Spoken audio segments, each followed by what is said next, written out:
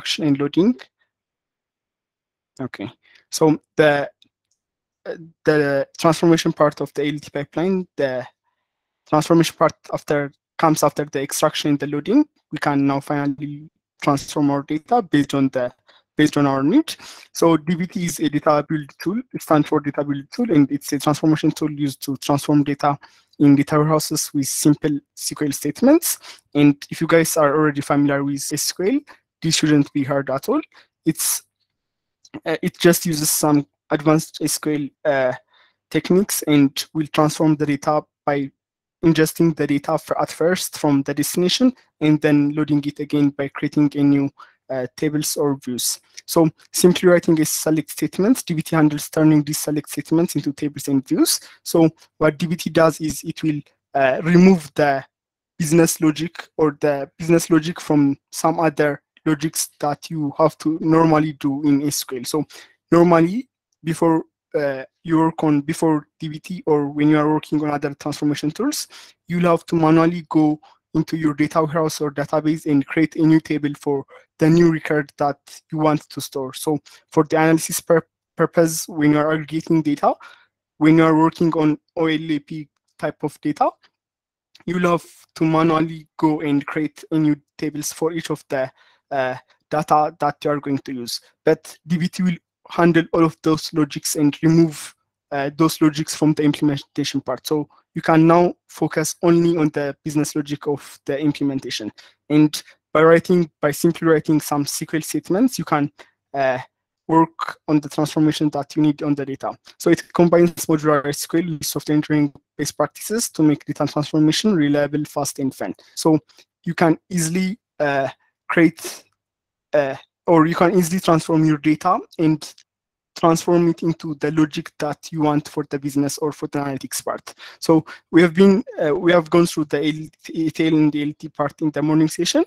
Just to recap on that, the ETL will first consist of the extract, then the transformation happens in the middle, then finally we are loading it into our data warehouse or into our destination. But now, one of the reasons we can also specify or we can also add is that since storage cost is becoming less and less and much cheaper than before, we can store all of the data that we are collecting from our business, and we shouldn't worry about the storage costs. We no longer worry about storage costs, especially when using cloud computing and other storage for our data.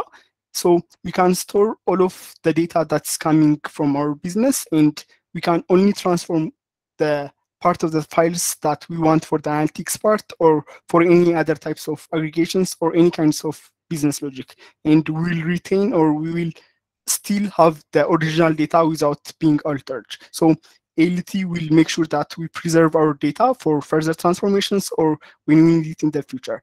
But when we go through the ETL pipeline, because our data is being transformed, we can get the original data that's coming from the source or from different types of sources.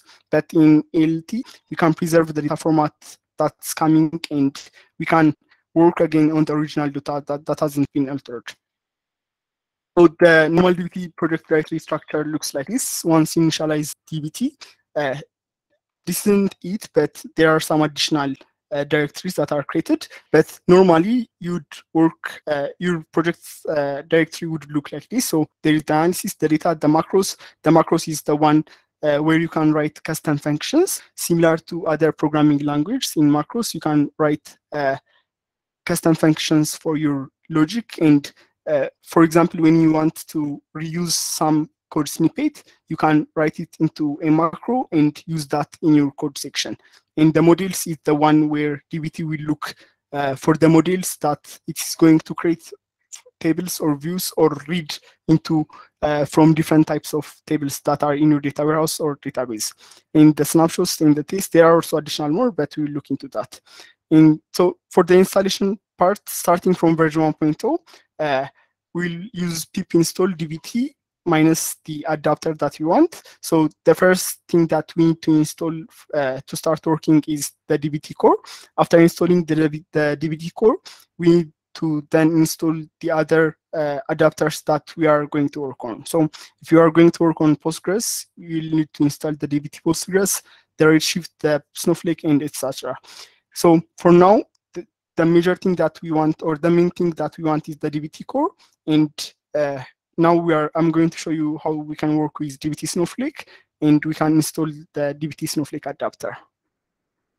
Before we move on, has anyone faced installation problem when trying to install DBT on your local machine? Or is it working for everyone?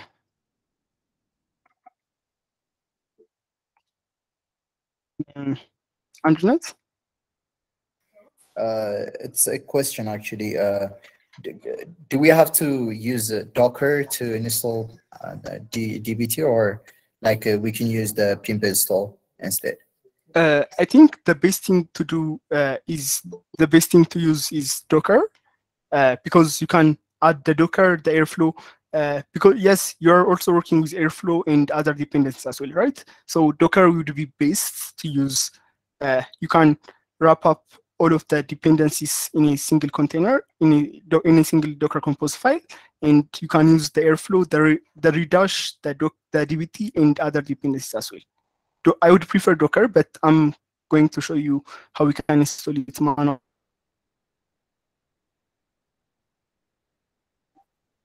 from the PyPy package.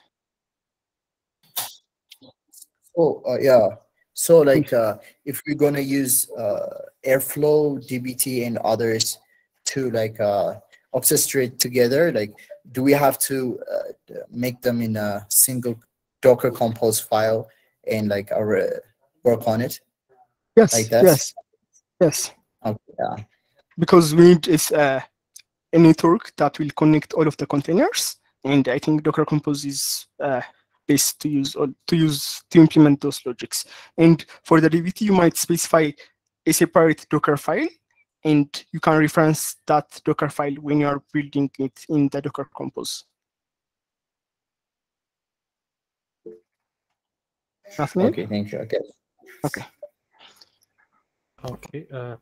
It's not directly related to DBT, but I'm facing some issues in Airflow. Like the package is 3.7, but I think the Airflow version is 2.4, but the Python version is 3.7, and I'm having like a package issue. And even if I try to keep install, I think it won't get there. It's using its own separate environment. And I didn't know how to activate it, like the actual 3.7 environment. Where do I find that one? Okay, so are you saying that when using Airflow, you're using it in Docker, right? Is it are you doing it manually? I'm using it on Docker. Okay, so on Docker, you are specifying you have Python version 3.7. Yeah, on Docker, the error, like when the exception is thrown, like the path says like in Airflow local package and Python 3.7, and I really don't have a Python 3.7 in my local machine. I have 3.9 and 3.10. Yes, Docker will add Python, the defined Python version on your Docker into your Docker container.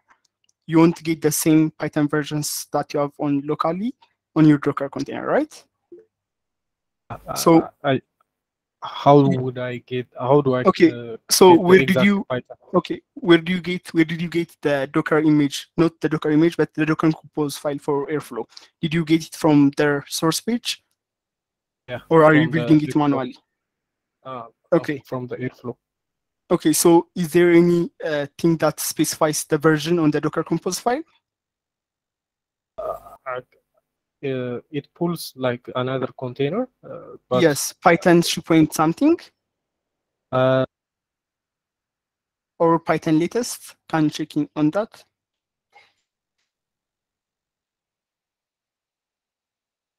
It just pulls the Airflow container one. First, it pulls the Airflow container. Okay, and then proceeds. okay, on that case, it should be that that specific Airflow container is using Python 3.7.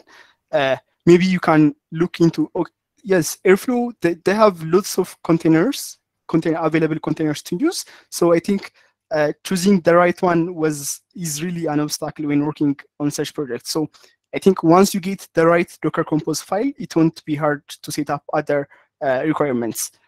It might be a version mismatch, but try to look into other Docker Compose files. If that's not working, I think I can send you what I have for the Docker Compose. If not, we can also look into other Docker Compose files from the internet. Has anyone figured that out, or has anyone successfully run the Docker container for Airflow? Yes, I have run it, but I Okay. don't know how it runs.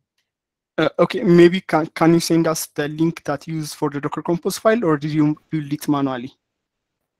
No, I used the link that provided in their website. It runs perfectly. Like when I try to run it, it runs perfectly, and also it works. Some DAG files, it executes them, but specifically on like I was trying to load my raw data on the Postgres database, and I've had like a package mismatch, so I have to install it, and I didn't know like it was looking for Python 3.7, and I've wasted like a day and a half like trying to install and resolve all those dependencies on my local machine. And lastly, I figured it, when I see it, like it says Python 3.7. So that was my main issue. Is it locally or on your Docker environment? The mounted one, like it mounts its own volume, right? So yes, you mounted the volume, volume of that. Okay, go on.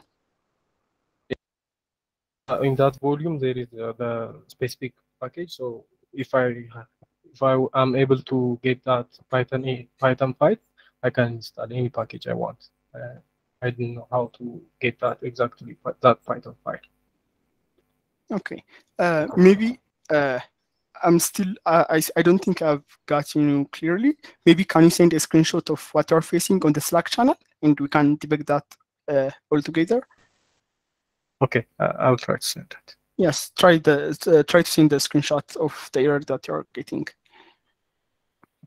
Okay, nice. Josias?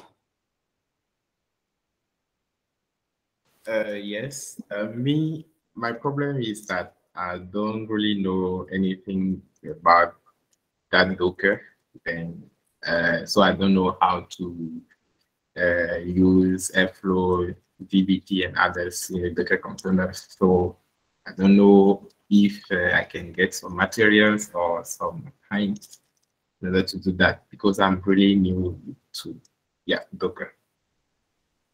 Okay. You can install Airflow, dbt, and others locally without using Docker, but especially for Airflow, it's not recommended to install it locally on your machine. Docker would be much better than installing that locally. So do you need a reference or material for Docker or for the entire pipeline tools? I think I need it for both of them. Okay. Okay. The So Docker, Okay. We'll try to provide that, but try to at least. Okay, maybe let me just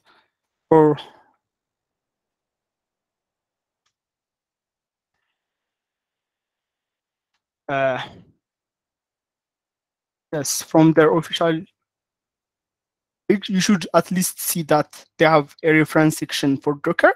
So instead of staying idle, try to look at those references from their official sites. Even for dbt, there should be one how to run dbt using Docker container, and also for Airflow. You can also search for GitHub pages that contains Docker Compose file for Airflow and dbt. and you should be able to find. So even though you don't understand the entire each step of the process that you are doing, you can at least for now run it and make sure that you have run it successfully. After that, you can start to understand how you are implementing or how you are building up your Docker container. So instead of just staying idle, try to look for sources on GitHub or on their official documentation and try to build that up on your Docker Compose file. And on the side, when you are confused, when you are totally lost, try to look at some kind of resource on Docker or Docker container or on Docker Compose and so on. So just try to bring things from different points and try to build the entire Docker Compose and start to study or look at how your Docker container or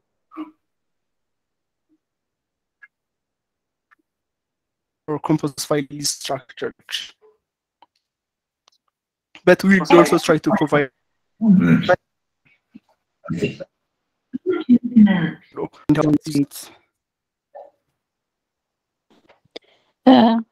afternoon. My problem is similar to that of the others, which I can't install the Docker.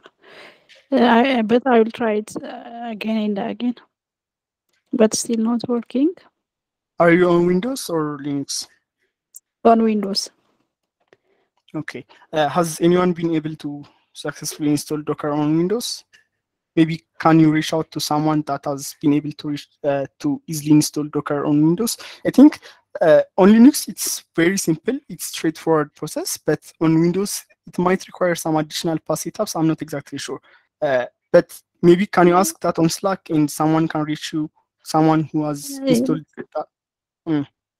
Yes, I was asked, and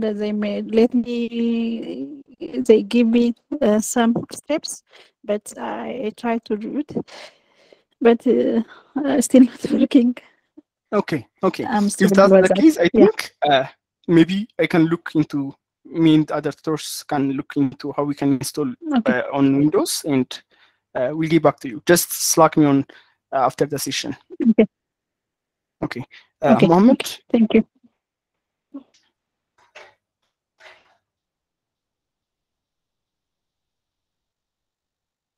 Mohammed?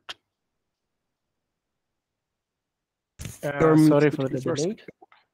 Okay. Go on. So my question is in terms of loading the data. I downloaded the data as a CSV file, and I installed Airflow, and it seems to work correctly, but I will try in the future if it goes with problem. But my question is how or where I could load the data. Do I need to load the data as a PostgreSQL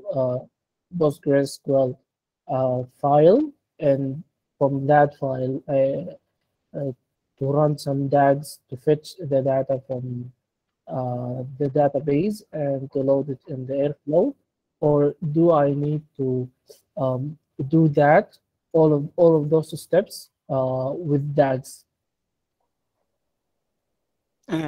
Yes, I think all of those steps are implemented in DAGs. So first, loading the data. If you're in Docker container, you'll have to mount the volume for that specific file. And after the volume has been mounted, you can easily, because it will be in the container, you can easily reference it and load it into the data warehouse by using Airflow. You can use Airflow for that. And for the entire pipeline, it can, all of the pipelines, all of the process in the pipeline can be implemented using DAGs. Can you elaborate more about the steps? Okay, so I couldn't get it. okay, so I'm just trying to think how we can do it without using the Docker container. Yeah, I think it's straightforward. So if you are not using, if you are even not using the Docker container, it would be even simpler. You just have to reference that specific file, and by referencing that file, you can get the content of that data, right? Yes. You can, yes, you can read that data. Maybe you can even also use pandas to read the content of the data. Then by reading that data, you can insert that data into your data warehouse. At first, you might probably need to create, you might have a separate tag which will create a table in your destination. Then after creating the table, if that table doesn't exist, you'll have another tag maybe that will ingest the data from your CSV file or from the data that you want to load. Then after loading that data, after extracting that, after ingesting that data, there will be another tag that will load it back to your data warehouse in the table that you created. So in terms of extracting the data, do I need to write a Python code with pandas to extract the data as a BD file, panda file? Yes, you can use bash or pan. You can. There are also other operators, but I think pandas, Python operator and bash operator will work well. At least I have tasted that. You can use bash or Python. Okay, so could I get some sources so I could follow the steps of that source? Sources about what? To Yeah, load data? about okay, so let's just discuss about the Python operator. So when you use Python operator, you'd normally write a script, right? Forget about the Airflow, about the ducks, and about the entire pipeline. So you are working on a task and you have Python. So how do you load a data and insert it into a database? Can you think of the logic? You'll first need to create the table in your database in your destination. Then after creating the destinations table, you'll then read the entire content of the data. Then you'll dump the data into your destination, right? Yes. Now you'll have to think about the logic that you need to implement in Airflow. So in Airflow, let's just be specific to Python operator. You can write Python scripts in the Airflow by specifying the Python operator and your Python code, the executable Python code. So you'll first have a logic to create the table, then to load the data from your local file, then another logic to dump that back to your destination. Okay. It's a step-by-step process in Airflow. What I recommend you to do is try to implement something, try to do something, and maybe you can then write, if you are facing a problem or if you are totally lost, try to write on Slack, I was doing this, and I'm facing this, or I don't know how to continue this on this specific phase of the pipeline. Okay. Can you give me one example of how to create a table? A table on your database? Yes, the process that you have mentioned. Yeah, creating a table. Yes, you just use SQL. Okay, you just use SQL. That can also be implemented by using Python. There is the statement, SQL statement, create table name in the column names, right? Yes. You can use, if you are using a connector for your database or data warehouse, for example, if you are using Postgres, there are connectors available for Python so that you can interact with your database from Python, and you can implement the table creation, table insertion, table loading, and every other logics that are possible to work using SQL when you are using the Python connectors. Those connectors, I think PyScope, yeah, there are connectors in Postgres and in Snowflake. I'm mostly familiar with Snowflake connectors. There are a bunch of connectors that you can use to connect Snowflake with Python. Snowflake Alchemy is one of those, and other to connectors. Do that, and if okay. I face some problems, yes, if you face, try to describe what you have done at first and what you are currently facing, and yes, try to also send screenshots if there are some error outputs. Thank you. Okay. Antoinette, I think we are going off the session, but okay, Antoinette and Gideon. Oh, I did not know I raised my hand, so that was accidental. Okay, Sorry. okay. Gideon? Sorry, I had a question on airflow as well. Okay. So when we can set up airflow using pip, right? If we choose to, we don't have to use the Docker container if we're on Windows, right? Yes, I think at least the documentation says it's possible, but I have never successfully installed Airflow on my local machine without using Docker.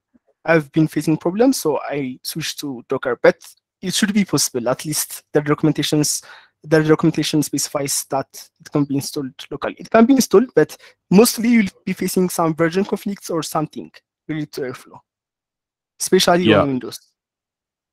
When I was trying to set up Airflow using the Docker Compose file from the website they gave us, the Docker Compose.yaml file, I think it reached up until building the container, and then it failed. It said like one of the containers was unhealthy, and then it failed. So I just resorted to using the pip version to installing Airflow. So most of the things work, but when I try to launch the Airflow web server, when I use that command, I think it needs a specific Linux package, Linux module, and you can use that on Windows. So is there another option if the Docker and the pip version are failing?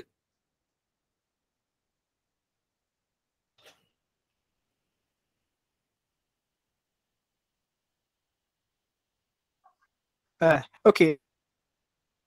To see the you can also send that to me or on Slack channel, and you can debug that together. I would prefer to use your time to debug for the Docker container instead of trying to look for solutions on how to install it manually. Okay, I'll Slack you afterwards. Right? Okay. Right. Okay. Sorry, guys. I think we can now start the session on DBT. So for DBT, I hope everyone has successfully installed DBT. So before version 1, we used to install by using pip install dbt, but starting from version 1, we'll have to specify the dbt minus the adapter that we want to install. So I have created an environment called dpp, which I only installed dbt core and dbt snowflake. So the first step is to install dbt core. The requirements are already satisfied, and the next step is to install dbt snowflake. And yes, I think if the official documentation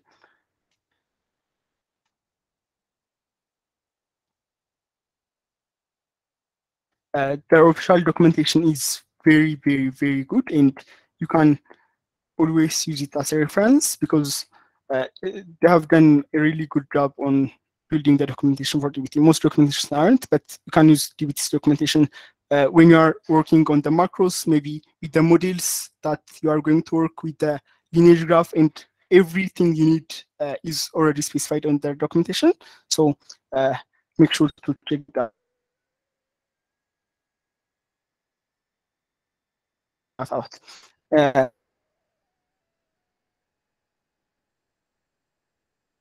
So after installing that, the first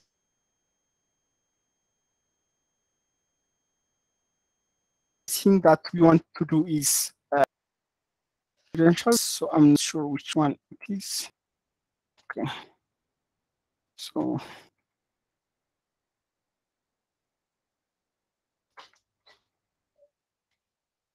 we'll just rename this.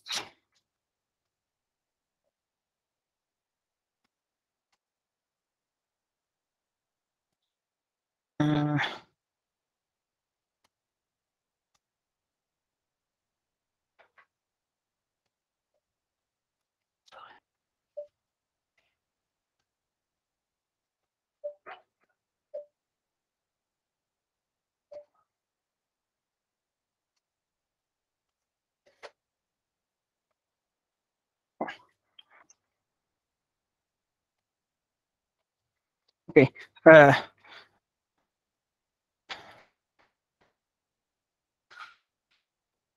So the first thing that you'll do is you'll do a DBT init. So when you do DBT init, it will ask you for the name of the project. I will just say pin session.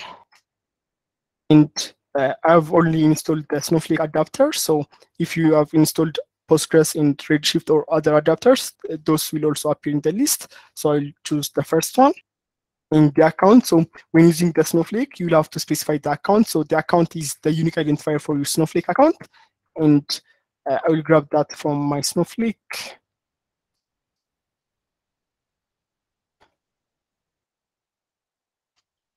And the username is, I'll use password. I think my password is role account admin.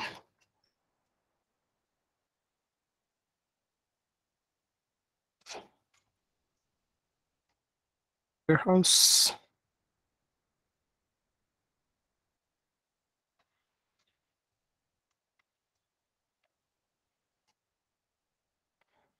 Use the public scheme.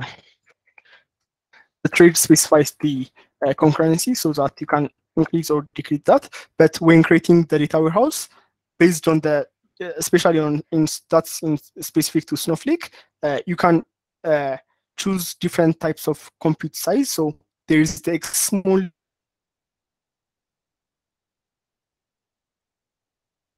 the X large, the X medium, and so on, and the X large. So based on the compute size that you can have more power or more computing power in your Snowflake environment. So this should have already generated the files. So transitions, and I can open it in base code. Yes. So this is the normal structure, directory structure of DBT that I've showed you in the slides as well. We are interested in the DBT profiles. Here we can look at the profile. So we need to look into the profiles.yaml that I've shown you earlier. So I'm not exactly sure where this file exists in Windows, but it should be in C then something. But if you're on Mac or Linux, you can find it in the root directory, then dbt.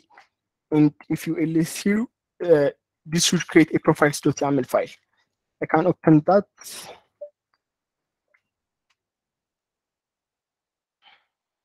Yes, so this is my credential. It's okay if you see my password and other things. It's just a free account.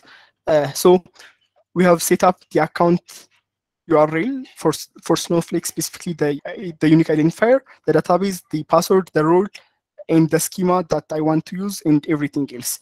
If you're on Windows, can someone confirm where you can find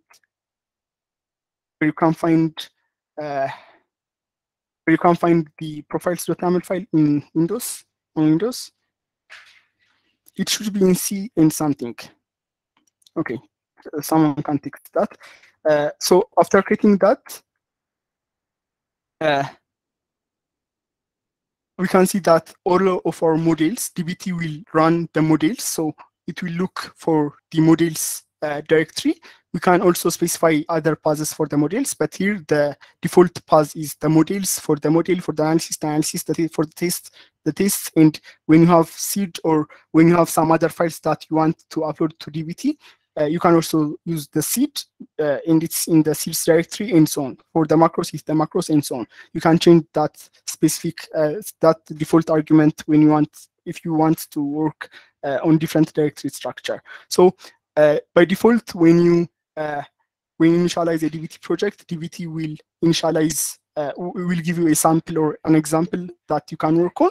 So if you just try to look at how the files are arranged, there is the model. So as I've said, when you run the model or when you use the dbt run command, it will run all of the models that are in the models directory. So everything is a file, and each file gets mapped to a table or a view into your destination. So my underscore first underscore dbt underscore model, it will just be used as a source, and it is just selecting one as an ID and unioning that to a null. So the first one is has a row with a value, but the second one doesn't have a row, so it will just be null. So the other command that we can use in dbt is the dbt test. So in the dbt test, you can use a separate test scripts, or you can also specify how each of the schema are specified in your schema file. So the schema file will first define the source of the source of your data, and if it's just creating a new one, it will just specify the schema of the file that you are creating. So the name is my first dbt model that you are specifying, and then you can add a description here, then the columns. So the first column we have is the ID column, and it has its description. And for the tests, it should be unique and it shouldn't be null. So dbt will be checking if those tests that we are specifying in the schema or a separate test scripts are correct and go accordingly to our test cases. So these tests should be unique and it shouldn't be null. So to run tests in dbt, you can use dbt test, and this should fail because in this specific file we are unioning it with null. So the first row will have a correct value, but the second one won't have is null, so it won't have the correct value. So if you look at the test at the output of the test of when we run the test, we see that got one result configured to fail if not equal to 0. So the script is failing because it's getting a null instead of a value. And the other test that we specified is the other test it's specified is it should be unique. And if I use 1 here and dbt test, this should also fail. Yes, so this is also failing. So one of the things that you can do is you can write your test cases in your schema, and the other thing that you can do is you can also write test cases in a separate file and test for those files. For now, I'm just going to replace this, and what schema will just define the schema of your data that you are going to work on. And when you are working on the SQL files, the first thing that you are doing is here in this specific script, we are just selecting one as an ID and unioning that with null. And finally, we are selecting it. So we are using the CT. I'm not sure if you guys are familiar with the CT expression, but in SQL, it's somehow a kind of advanced concept, but you can use the CTE approach to organize your code. So in the first section, you just can read the data. Then on the second section,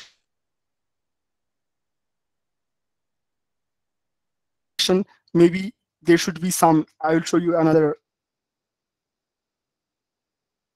On the same logic, you can implement your logic so that you can maybe transform your data, maybe cast your data into the right format and so on. And finally, you can select that from the final transform data and create a table based on this specific final select statement. And the second one is just referencing to my first dbt model. So one thing that makes dbt unique is also it will create a dark graph or direct acyclic graph the same way that Airflow does. So in Airflow, you are manually specifying what comes next, and it will by itself create a dark specific the source format. So this is acting as the source format. Then the second one is referencing to my first dbt model. So how do we know which model to refer, and how do we know the name? The name is the name that we used for the SQL file. So after we create these specific records for this specific table, the other table or the other SQL statement is going to select that, or it's going to depend on that specific table and do the business logic or the business process. So the first one, when this script is run, it will run and create a new table in Snowflake by using this specific name. So a new table or a new view. So here we have materialized to a table. So with the name my first DBT model, then we have another model, and this model is referencing, this is the Jinja template. So this is referencing to my first DBT model. And when it's referencing my first DBT model,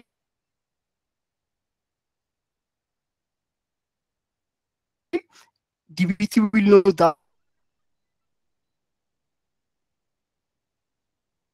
that this logic should be implemented or this is going to work on. So if you have multiple files in the models directory, we can create or we can just show the relationships between each of the files by just using the ref or the reference property, and it will select the other models and it will know how to order the models that is going to be run. And after running this specific model, DBT will be able to run the second model. Before doing that, maybe you can debug. The other command that's available in DBT is dbt debug. Dbt debug will just test out your connection and make sure if it's working. DBT debug.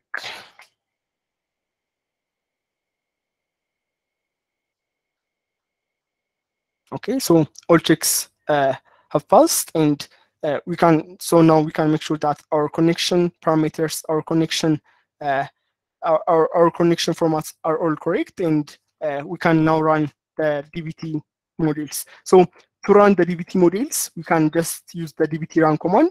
If you want to run a specific file or a specific model in your DBT, you can add the -m argument and run and specify the file name to be run.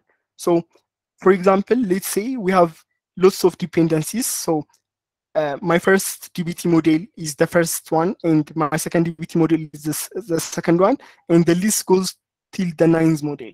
So if I now specify my, maybe let's just say my 7th model, this DBT will know that the 7th model is dependent on the 6th, and the 6th one is dependent on the 5th one, and so on. So it will start running the commands starting from my first DBT model, and it will run until the DAG finishes or the DAG's pipeline finishes. And if you have some other couple of scripts that aren't dependent to each other, it won't run other scripts that aren't dependent on the model that you're running. So to just specify a specific model to run a specific model, you can add the -m argument and run that specific file. If not, we can use dbt run. Dbt run will go to the models directory and will run all of the files that are in the model directory, in the models directory. So after running, we can see that it has 2 models. It has found 2 models. This is the first one and the second one, and it has completed. So we can see that it will first start table model public because we have specified public schema. Then my first DBT model. It has then created this specific table in our Snowflake. So each file name will be as much to a table or to a view in your destination. So it will create a new table or a new view. Then the second model is my second DBT model. So we can see that it's skipping the hierarchy. Even maybe let's also add an additional my third, maybe my first dbt.sql, and same thing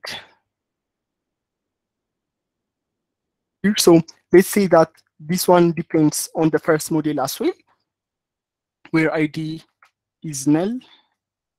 So this will just select the null record. So now if I run it, the first order will be, the first file to be run is my first DBT model, then this specific file, then my second DBT model. This won't matter. It could, the DBT script can run the third one or the second one, because both of the files are just dependent on the first file, but the third file isn't dependent on the second one. So if I now run the dbt run command, it has found 3 models.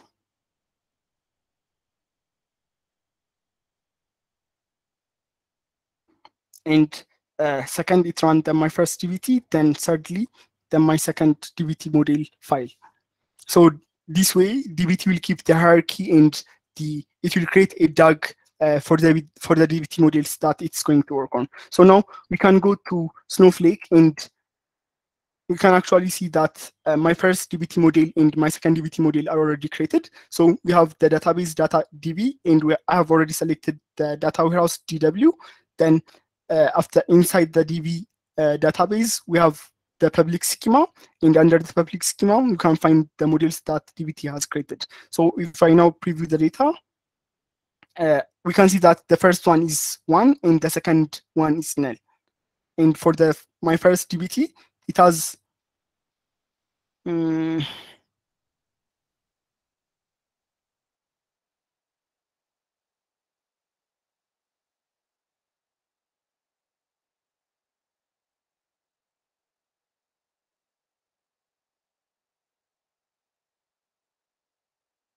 okay.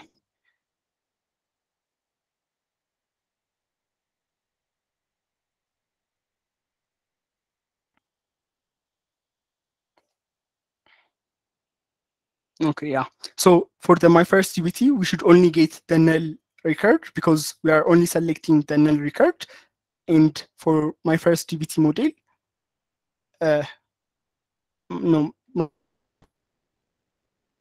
we are only getting the first record that has value in it, or where the unit ID is 1. So this way, we can either create a table or a view based on the SQL statement that we specify and based on the hierarchy we specify. So the hierarchies are specified by using the ref. So everything that is referencing to other table won't be run before that table has been actually has been created or been run. After that table has been run, the dependent one or the referencing one can be executed. Okay, so now I can go on and show you another. I can show you another directory. So here, I've done the same thing. Okay, before I move on, I can show you the target. So the target is where your actual SQL statements are being compiled. So they will be compiled, and these Jinja templates won't appear in SQL. So if you use these types of, if you use this Jinja template in your SQL or in Snowflake, Snowflake won't recognize this. So DBT is handling the logic and transforming this into the actual paths of the table it's referencing. So we are referencing to my first underscore DBT underscore model, and we can see how that's being converted in the compiled code. So here we can see this is the compiled code. So in the compiled code, it's selecting from DB. This is the database that we have specified in the profiles, and then the public schema, and finally the table name that we are referencing. So in this file, we are just using the file name and using the reference Jinja template, but here it's actually getting compiled into DB public my first model. So it's selecting everything from this specific table, then filtering it out with the ID of 1. So we can test out when we might encounter, most of the time we might encounter errors when running our DBT scripts. So the first thing that we can look if the error messages aren't descriptive enough, or if the error outputs aren't descriptive enough, we can go to the target directory and have a look at how our code is compiled and look or try to debug if there is something that isn't in the way that it should be. So let me just show you another model. So the example is the first one that I've shown you earlier. I'm not sure this will work. DBT Quebec. I accidentally deleted or removed the demo. Yes. So this is the demo.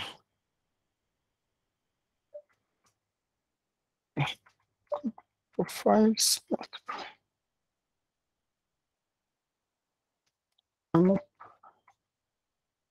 So this name should match the name that we are using should match with the name that is in the profiles.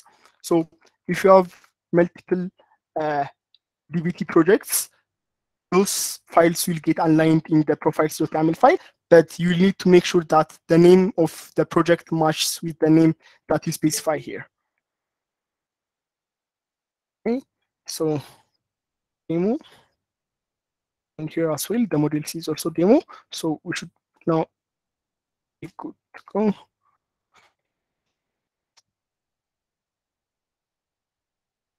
Yes. So now it's working. I just added in an actual production environment, you'll want to separate your business logics into separate files. So you'll have the source file. So in a source file, you'd be interested in just loading the data from your source. So the source file should only be concerned about extracting the data from your source, and then there should come the staging area.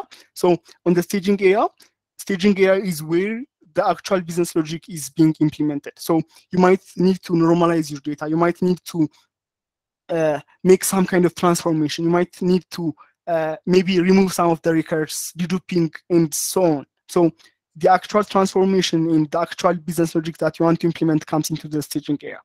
The source should only be concerned. This is just a best practice, but you can also work it in a single directory. But in the industry, you'll mostly look or encounter with data structure that has separate source, separate staging, and mostly you'll also have a directory of marts, and marts are just an aggregations or a table that has been generated for a specific department or for a specific business need. So marts might contain the joins of the logic that you have implemented in your staging area, and you'll be interested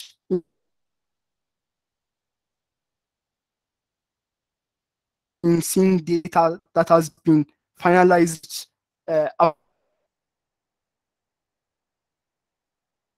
marts. So the first one, source, will mostly be concerned about your data, then staging will be concerned about transformations and the business logic, and finally in marts and other, maybe also other directories, you can finalize what you've been doing, maybe joins, unions, and so on will go into the marts or other directory. So to specify a source, I just use the sample data that Snowflake provides when you create a new Snowflake account. They provide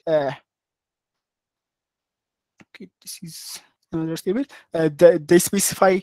They also give you another database, which is the Snowflake sample data, and I just took one of it from this specific schema and database.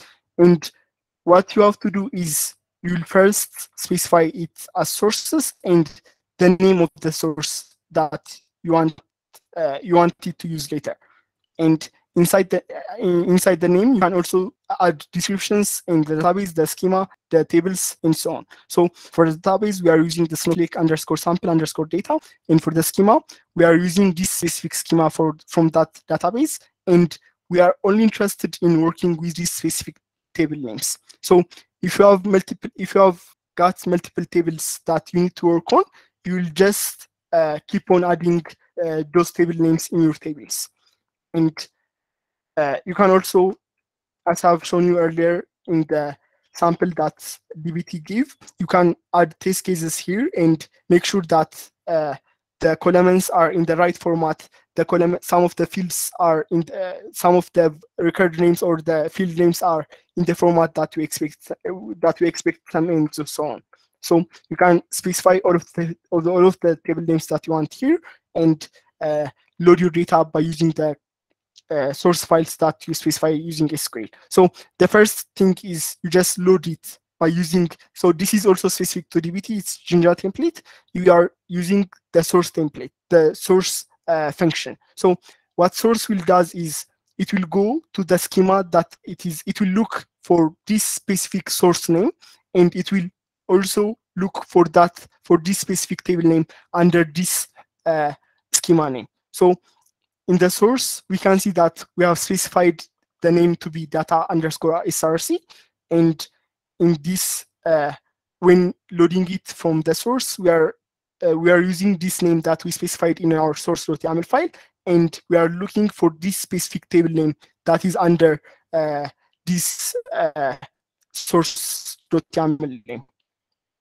Then this will be converted into the actual path of the table, which is the database name and the schema name, not the table name. But DBT will be able to handle all of those logics. Then finally, after loading that, one thing we can do is we can is that a question? Okay, go on, Nicola.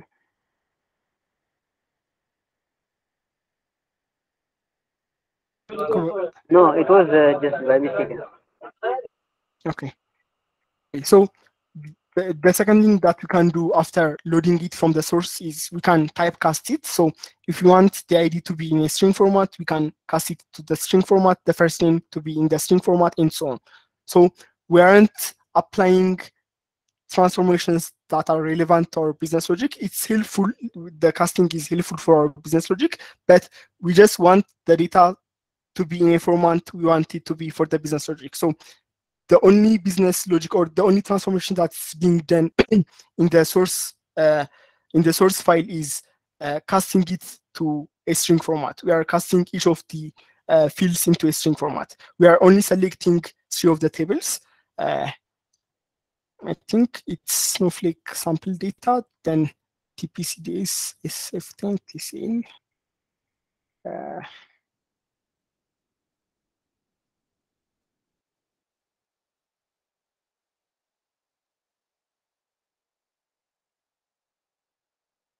I think yes.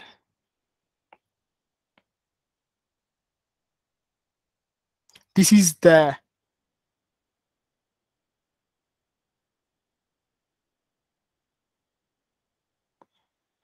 schema.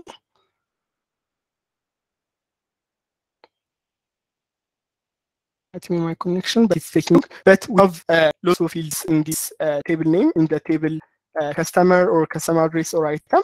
I'm just showing you that here we are only selecting not the rows, but the fields that we are interested in. Maybe if you want to work with the customer ID, the first name and the last name, we are just selecting the fields that you are interested in, and finally selecting it all from final. So the way CT is arranged is we'll first get the source and we'll get all of the data. Then the final transformation or the final logic is we are applying some kind of transformation or filter or anything that's relevant. Then finally selecting all of the data that is remaining or that is selected or filtered from the final query. Then when when we run this model, we'll first select all of the data from the source file, then cast it to the string format, and finally selecting it, and this will create a table called customer_src. So for the staging area, I just did a very simple query, which will select from the customer source. So it will know that because we are referencing it to the source.yaml file, DBT will know that the customer_src.sql file should be run first before running the staging area files. Then in the staging, we are referencing to the source. Then finally, we are just doing a very simple transformation. So the first one, we are just selecting, or we are just getting the substring of the entire customer ID. This might not be relevant for this data, but I just want to show you the logic. So we are only getting the substring 1 to 3 from the customer ID, then lowering the first name. You can also apply different types of SQL statements that are available in MySQL or any other SQL statements. Sorry. So we can apply different logics. Then we can lower that. We can lower the first name, and we can also do a right trim on the last name. This is not relevant, but I just want to show you what we can do on the staging area, or what kind of transformation we can apply. Then we can also concatenate the first name underscore by trimming them. We can concatenate the first name with the last name and name it as C underscore full underscore name, and a table with an additional column or full underscore name. So this is all being handled by DBT without manually going and doing the create table SQL statement format that we normally do without when we are not using DBT. So DBT will know to go through all of the models that we have specified in the model directory and run each of the scripts that are in the models directory. Maybe for now, let me just one thing I can do is, yes, let me disable the staging area. So what disabling does is it will skip the staging directory and it won't run any of the models that are present in the staging directory. So if you have multiple source or staging files and multiple files in those models, in those directories, you can specify each of the files that you don't want to be caught by DBT. So you can enable, you can change the enabled property to false, and DBT won't run the staging file. So if I now run the dbt run command, if I use the dbt run command, we should only get one of the files. Actually, 3 modules. Yes, we are also running the examples, so there are 3. I can also maybe go and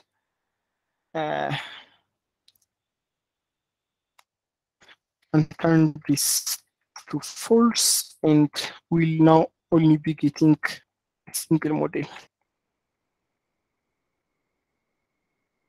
So as you can see, we now only got one model. It has found one model, and it will create a model with public underscore customer source.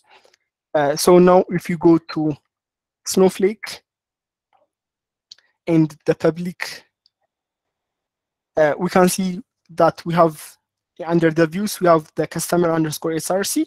And if I preview the data, it just casted each of the fields into a string format. And let me enable this back the staging area, and if I now run the command, we should get 2 models.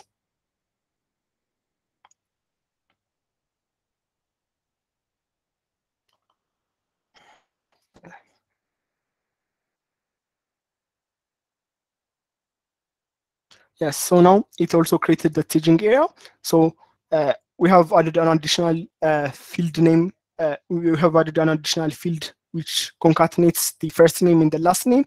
And we have also done minor transformation, which will only select the substring 1 to 3, which will lower the first name, and which will do a right trim on the last name. So if we saw on the source data, which was only casted, we can see that the customer ID had more than 3 characters. But now if you go to, let me just refresh. Yes, I can see that the customer underscore stage, and if I preview the data, I can see that we have only selected the substring from the customer ID, and some of the data might get trimmed if there was some trailing spaces. And we have also added an additional field name, which will concatenate the first name, then underscore, then the last name. So by using this logic, you can create additional models which will be included in your DBT, and you can have a view in your DBT documentation. Maybe let me also generate DBT docs build. Actually, it's generate. I was using docs build somewhere. So DBT docs generate will generate the documentation for the module that we have developed, and we should be able to look at the SQL statement of each module that we have created. And finally, we can use the DBT docs serve. We can also go ahead and, yes, okay. So it will open up on port 8080, and we can have a look at the projects that we have. So we have different directories, the staging one, the source, and the example. So if I go to the staging area, we can look at the SQL statement used. So we can have at the SQL statements, we can see that it depends on the customer source. So we can see that DBT is actually figuring out which model is dependent on which model, and it will also create a documentation for that. It will create the compiled code and the source code. So this was the source code that we have used by using Jinja template. It was referencing to the customer source, and the compiled code is actually being transformed to the actual file name, table name, and database name. So it's selecting from db and .public .customer source and so on. So to look at the lineage graph, we can click this button, and we can see that first comes the data source, which is just the source YAML definition. Then the customer SRS underscore source is reading that from the source data. And finally, the staging part is is finally working on some kind of transformation. And this is the final part of the pipeline, or the DAG pipeline. If you had multiple files, if you have multiple models in your DBT, you will look that this is a very simple model. But if you have a multiple model, you will have multiple files that in your DBT lineage graph. Maybe let me just show you one of the. Let me stop sharing and.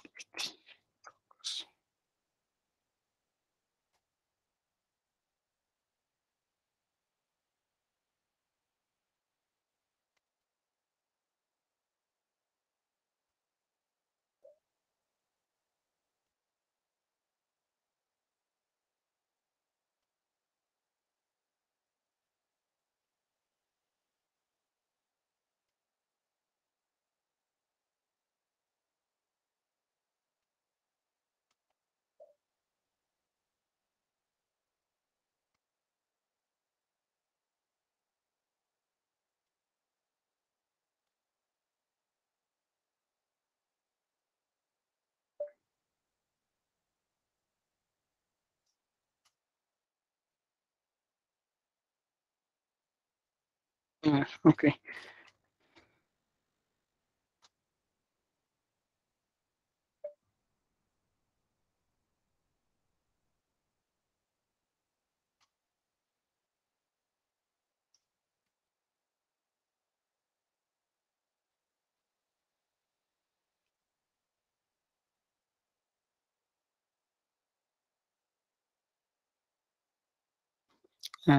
Just a minute, guys. I'm generating the documentation.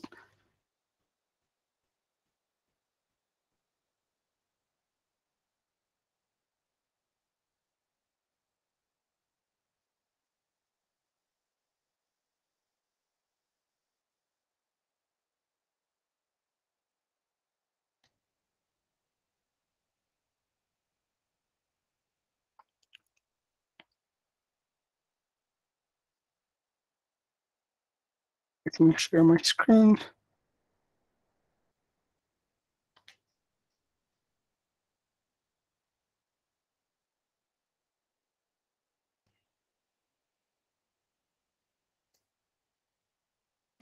When you have lots of models, and if your destination is also, if the compute isn't good enough, sometimes it might take a bit to build the documentation for the entire model.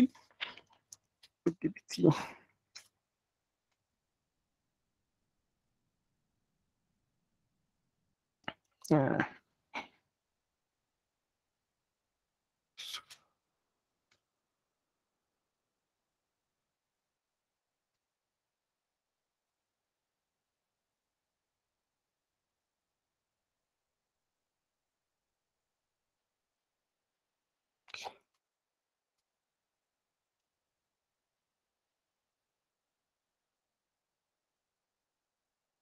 it was on port.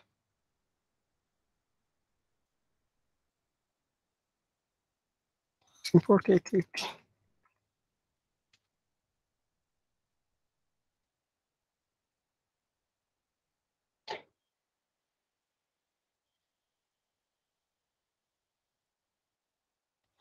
Okay, so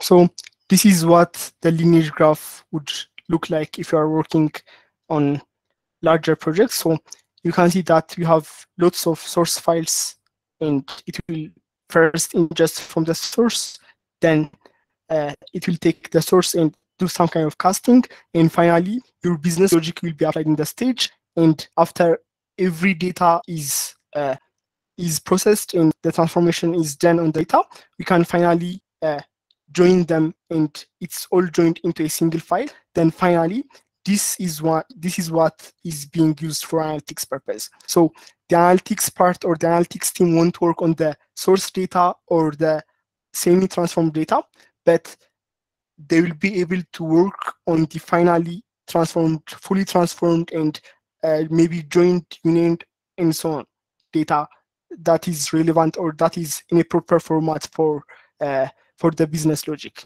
So they can pull up the data from fact metrics, which is the final data, and this just contains the join of every table, the data, and every data modules that we have, and using that for some kind of analytics that is relevant for the business need. So the more modules that you have, the bigger your lineage graph will be. Our lineage graph was a very simple one. It only consisted of a single source file, then loading that source file, casting it, and finally taking it into the staging area. But the more data file, the more module file you have, the bigger your lineage graph will be, and the more complicated your business logic will be. Yes, I think this is it. Any questions?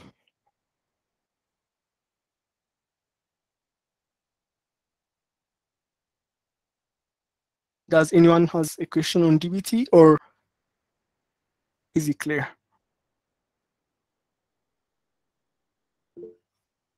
Gideon? I had a question. So are the Airflow docs and the DBT this different?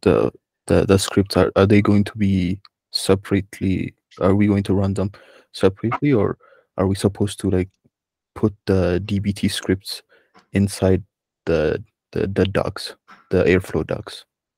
In the Airflow docs, right? Yes, you'll have to actually specify the DB, because you need the transformation. Maybe for your business, you just want, for this week's challenge, you just want to run the docs daily, or maybe once.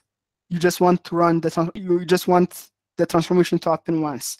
In that case, you'll have to specify the DAG, or not the DAG, but the DBT script, and you'll specify which command to run. So on the specified interval on Airflow will be able to run the DBT run command, and the actual transformation will happen in your data warehouse. So you need to connect your Airflow with. Okay. So how do we connect our docs and our DBT? Okay, so as I've shown you earlier, how do you run DBT? Once you have built your model, once you have tested your model, how do you run your DBT? We use DBT run. Yes, and that's a bash command, right? Okay, so we'll use the batch operator in docs. Yes, you can use the bash operator, and the bash operator will be able to trigger the DBT, and the transformations will happen on your data warehouse. So exploring, and the first thing is to know which methods are available on Airflow, or which operators are available. Not only specific to Airflow, but when you're working on any kind of tool, the first thing is identifying which methods are available to work on. What can I use, and what does this tool or this language or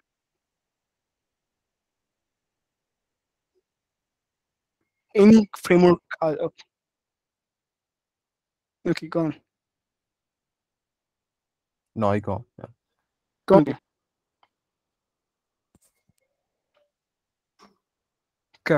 Can you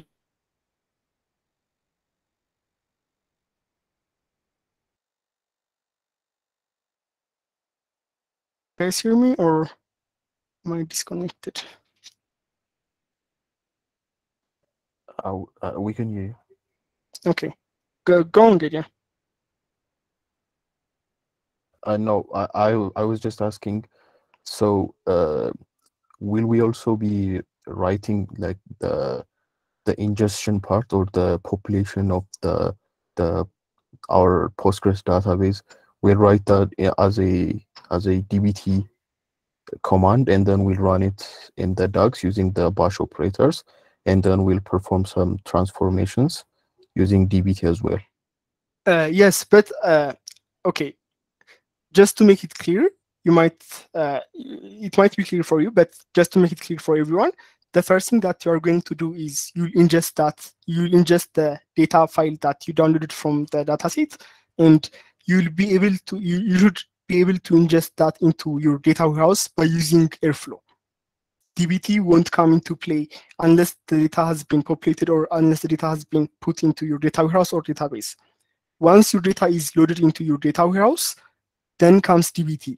Again, loading it into dbt, reading it, and processing or working on some logic, and finally making it ready for analysis. So the ingestion parts are different. Ingestion might not be the right word for the dbt, but let's just call it. It will read the data that is in the data warehouse. It won't ingest anything. It will just read from not from the source, but from data warehouse's source, and do some transformation, and finally create a new table. But the first ingestion is ingestion from the source. The second one isn't called ingestion. It's just reading the data from the data warehouse.